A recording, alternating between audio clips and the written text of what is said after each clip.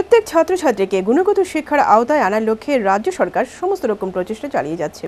ছাত্রছাত্রীদের শুধু পুঁথিগত বিদ্যা পাঠ করলেই চলবে না, চাই গুণগত শিক্ষা। বুধবার উদয়পুর মহকুমাস্থিত মাতঙ্গিনী হাজরা বালিকা বিদ্যালয়ে দুদিনব্যাপী বিজ্ঞান মেলার উদ্বোধন করে এমনটাই বললেন কৃষি, পরিবহন ও পর্যটন মন্ত্রী প্রাণজিৎ সিংহ রায়।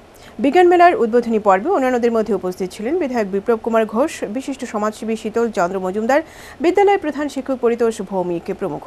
বক্তব্যে মন্ত্রী আরও বলেন, রাজ্যে আরও 12,000 শিক্ষকের প্রয়োজন, কিন্তু সঠিক যোগ্যতা সম্পন্ন সেই পরিমাণ শিক্ষক পাওয়া যাচ্ছে না। উল্লেখ্য, এই বিদ্যালয়ে বিজ্ঞান মেলা 7 বছর পূর্ণ করল এবার।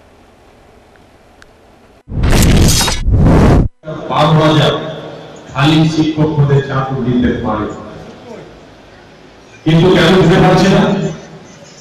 মানুষের প্রত্যেকটা শিক্ষার্থী যে গুণগত শিক্ষার মাধ্যমে শিক্ষিত সমস্ত স্কুলে পড়াশোনা করতে হবে। শুধু পাঠ্যপুস্তক আমরা পড়িয়ে দিলাম তা হবে না।